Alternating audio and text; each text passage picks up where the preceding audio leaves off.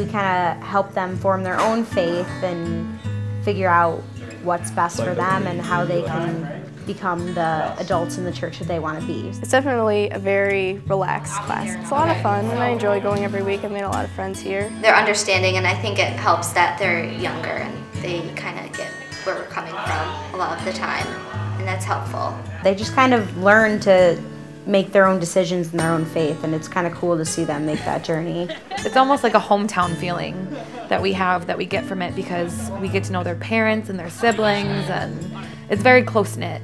So that's the most important part to me.